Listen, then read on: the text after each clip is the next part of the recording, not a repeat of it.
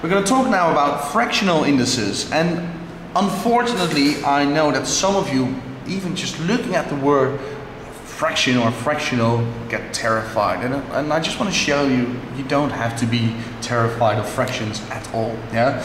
In general we say that x to the power a half, so a fractional index, so the index is a fraction, x to the power a half, that is the same as the square root of x.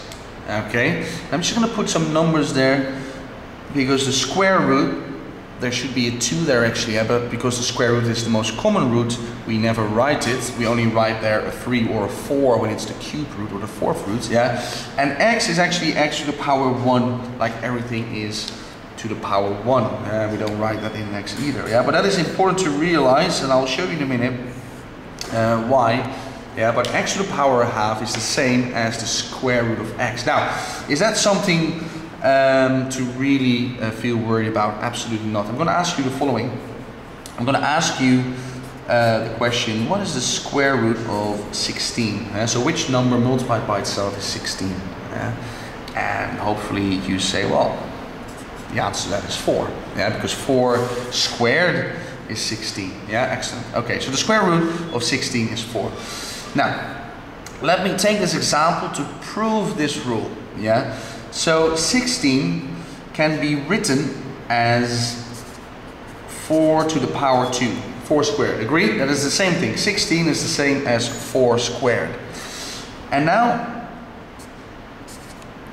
I'm saying that 16 to the power a half, therefore then is the same as 4 to the power 2 to the power a half. 16, which is 4 squared. So 6 to the power a half is the same as 4 squared to the power a half. Yeah, we agree with that? Okay, then the third law of the indices says, well, if you have brackets, what do you do with those indices? You multiply them. So 2 times a half is 1. So actually, 16 to the power a half equals 4 to the power 1. 2 times a half. And that is 4. So 16 to the power a half is 4. Yeah, the square root of 16 equals 4. Alright.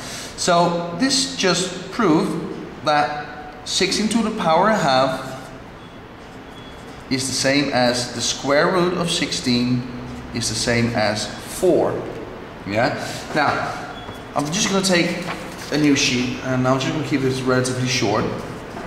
So you kind of remember that to the power a half is the square root of x to the power 1. Yeah, remember? Well, not really, because I've just proven it to you, why it looks like that. Yeah. But if you, okay, remember this one, then have a look at this one, y to the power 2 over 3, yeah, which is also a fractional index.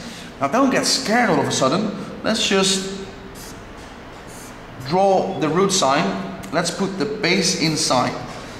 Now, 2 over 3, where does the 3 go to, where does the 2 go to? Well, to the power a half, if I write this one somewhere in the corner of my paper, to the power a half is the square root of x to the power 1.